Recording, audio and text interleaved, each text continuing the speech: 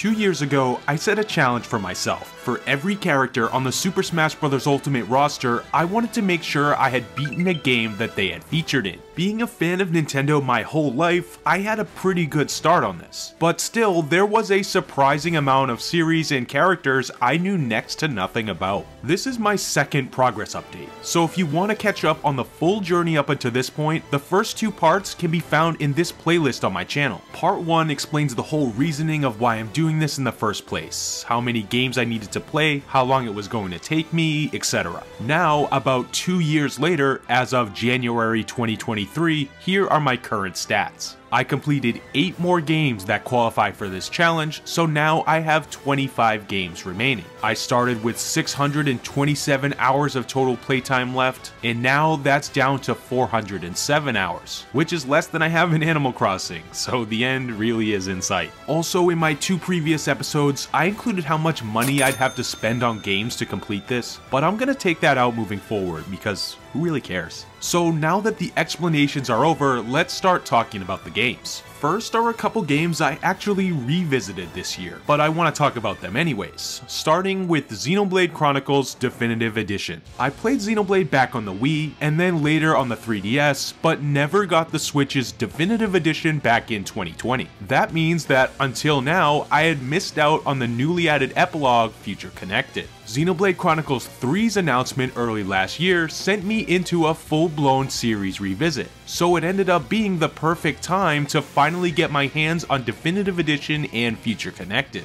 All it takes is one look at the redone artwork, especially the character models, to see that DE is a huge visual upgrade. While there are some small quality of life features added to this version which elevate it over the Wii original, it's still much more of a visual upgrade than anything else. Definitive Edition is mostly the original Xenoblade experience, but more beginner-friendly, and includes more flexible difficulty settings, allowing players to make the game much harder or much easier if desired. Even still, I kept things on normal settings during this playthrough and loved it just the same. This world's stunning environments now look better than ever. The redone music is great and the cutscenes hit different now too. Now that Definitive Edition exists, I see no real reason to play Xenoblade 1 anywhere else. And the brand new epilogue, Future Connected, was really cute. Not to mention pretty darn exciting to finally play through during the lead up to Xenoblade 3. Straight off of Xenoblade 1, I dove right back into Xenoblade Chronicles 2. I'm just gonna say it, this is one of my favorite games of all time. I still don't really know how to explain it, but 2 hits all the right notes for me. I love this whole series, but there's just something about Gorma, Uriah, Tiger, Jin, Malos, Nia, Tora, Poppy, Pyra, Mithra, Gramps, and everyone who I'm not gonna mention. This is my favorite group of characters in an RPG game, and it's not even close. But as much as I love the game, this year was actually my first time fully completing it in Torna, a DLC side game that works as an expansion of the main story. So even though I was pretty familiar with Xenoblade 2 already, the gacha style blade system made it so this new file I created was a lot different from the first. In this game, different files are seeded so that certain rare blades are more likely to pull. So it really is a thrill popping core crystals at the start of a new file to see what you're in for. This is something I had no idea about when I first played, but now I think it's so cool. For this video, I'll keep the Xenoblade 2 stuff short, because this is a game I'd like to write at length about someday. So I'll leave it at this. If you're watching and want to get into the Xenoblade games, I'd recommend this play order. Play Definitive Edition first and do Future Connected right after. Then play all of 2 and Torna the Golden Country. Don't even think about touching Xenoblade 3 until those are all done. While it's technically possible to play that one first, I think nobody should due to all the references from the first 2 games in it. But no matter which one you start with, all of them are fairly complicated RPGs that take a while to learn how to play. Luckily, this year I had the idea to create beginner's guide videos for all 3 games. They're the guides I wish I had when I played for the first time. So if you're starting up a new file, make sure to check those out. And now with Xenoblade 1 and 2 officially completed, I was able to cross Shulk and Pyra and Mithra off my Smash Bros spreadsheet for good. Kirby and the Forgotten Land. I'll be honest, I didn't start out last year as the biggest Kirby fan. I respect his games a lot and have had fun with plenty of them over the years, but for the life of me, I could not remember if ever at some point in my life I rolled credits on a Kirby game. If I did, it was Air Ride on GameCube, or Kirby's Adventure when I was really young, but I wanted to make extra sure before I crossed Kirby off my list. Luckily, I didn't have to deliberate long, because Kirby in the Forgotten Land, the series' first fully 3D platformer, was released in March last year. This one was so good that as soon as I played the first few levels, it was no longer a question of if I was gonna roll credits, it was a question of when. I've talked about the Forgotten Land in both my 100% review and my recent Game of the Year video, so watch those if you want to hear my full thoughts. But making it through the Forgotten Land meant I could officially cross off Kirby, DDD, and Meta Knight all in one fell swoop. Ice Climber. Okay, now we're going off the beaten path for this one. The NES Ice Climber game has been on my Ambassador 3DS for years now, which means I've casually popped on Ice Climber a couple times here and there. I've never come close to actually completing it though, until now. Like many NES era games, this one was seriously tough. Even though it only took me about 3 long play sessions to beat, I can't say I wasn't sweating it. I was locked in trying to get the climbers up each of the increasingly complex mountains. Whether it was trying to maneuver across tiny platforms with the game's interesting jump physics and collision detection, or bobbing and weaving through hordes of snowballs, annoyingly persistent birds, and the occasional polar bear, there were plenty of frustrating moments, but never a dull one. Across all games I played last year, new and old, this was definitely the hardest one. It gave me that unique sense of triumph that you get from conquering one of these tough, unforgiving old school games, which is one reason why I love having this type of stuff in my gaming diet every year. I look back on my time playing Ice Climber pretty fondly, and I have a discussion video about it that acts as my pseudo review for the game too, so check that out if you'd like.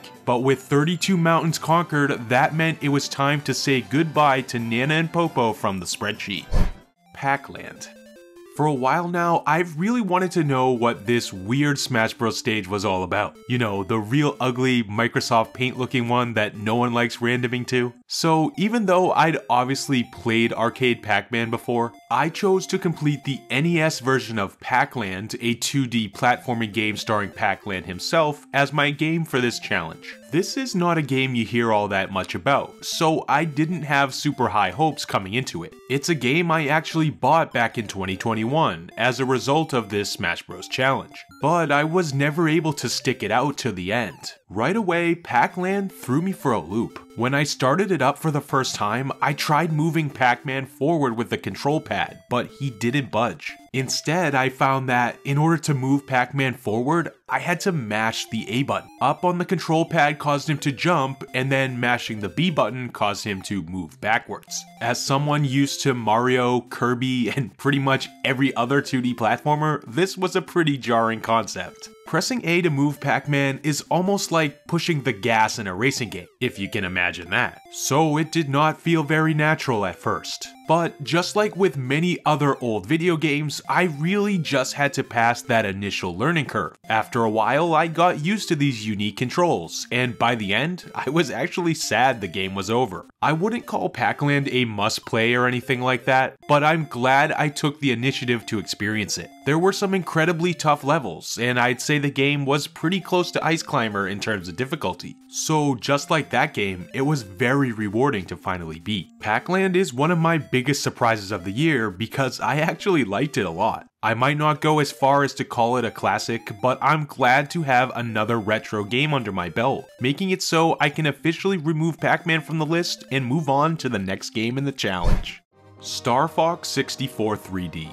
My Star Fox journey started with Adventures, which I've technically beaten before, but I've decided to leave Star Fox in the list still, cause it doesn't feel right leaving it at that. Adventures really isn't your traditional Star Fox game. It's like playing Kirby Air Ride and saying you've played a Kirby game, or Hyrule Warriors and saying you've played a Zelda game. It's a totally different genre. Also, I still needed to account for the Smash fighter Wolf, who I'm pretty sure never appears in Adventures. So I decided to check off the whole Star Fox team in classic fashion. This year, I played Star Fox 64 for the first time. Well, I actually played Star Fox 64 3D to be exact, which I later found to be much improved due to the slick visual upgrade, the 3D effect, and gyro aiming. Gyro is a match made in heaven for a game like Star Fox and made my runs through the game a breeze. I've only done a handful of runs and haven't seen all of the game's content, so I definitely plan on playing more Star Fox in the future. But I think this is a really charming game that's a super quality experience for what it is. Even though I would say something like Kid Icarus completely outclasses it right now. I'd love to see where this series can go past Zero, and I think Nintendo Switch is a good place to do it. If you're interested in these games, check out this channel from a buddy of mine. He started making Star Fox content that you'll probably like if you want a more in-depth look on these games than what I can provide. But with the Star Fox tangent aside, that takes care of 3 characters on the spreadsheet: Fox, Falco, and Wolf, giving me another good chunk of progress in the challenge.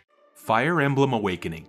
I have this weird habit of playing certain games until the very end with maybe 1 or 2 hours to go until credits, and then falling off for years to have never actually beaten it. I own several games where I've done this very thing, and don't ask me why. It's probably just due to me being more easily distracted when I was younger. But anyways, this is what happened to me with Fire Emblem Awakening. I know the game fairly well, basically the whole story, but had never technically rolled credits. This year I finally changed that. My old Awakening file was long lost, so I couldn't just boot it up and finish the last mission. But honestly, this was a good thing. This is a modern Fire Emblem game. These games are literally built to be played over and over again, so playing through Awakening one more time to reach the finish was no chore at all. I personally think this is one of the best and most important Nintendo games of all time, with it having innovative and extremely addictive gameplay systems, some really poignant story moments, and not to mention how it essentially saved the series from the brink of extinction, which is probably a topic for a completely different video. This is one of the games I enjoyed playing the most this year,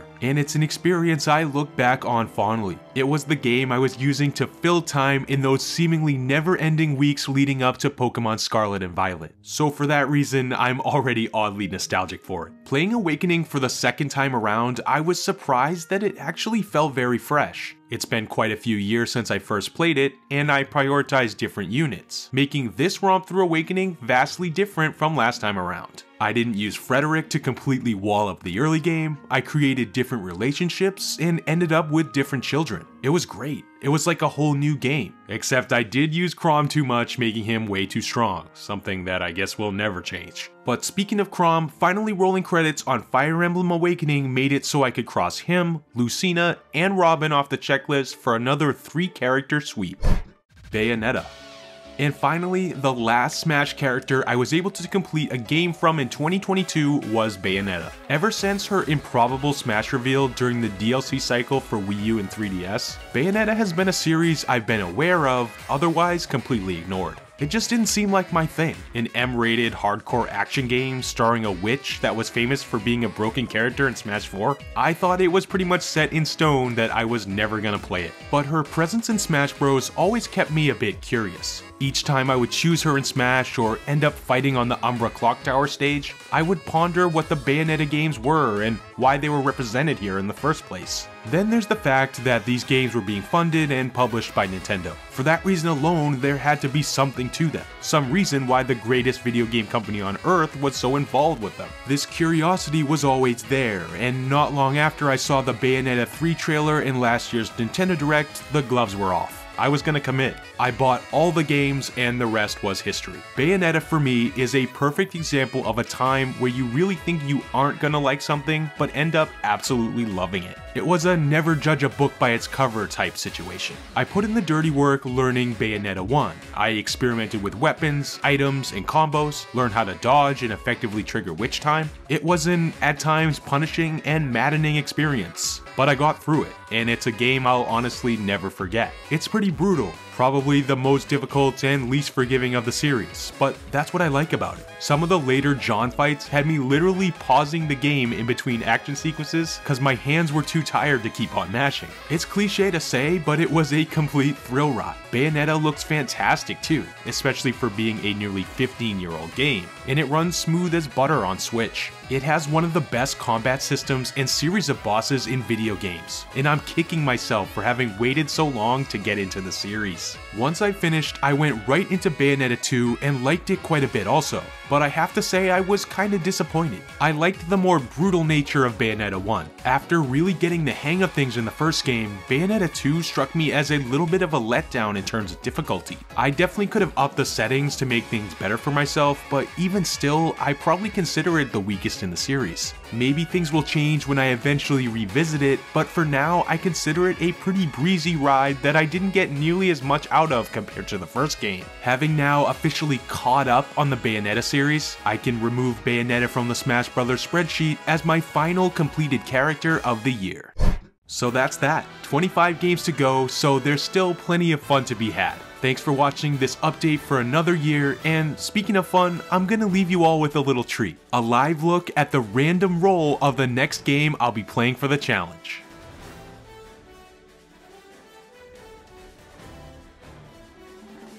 Well, I guess it's time to play Fire Emblem 7.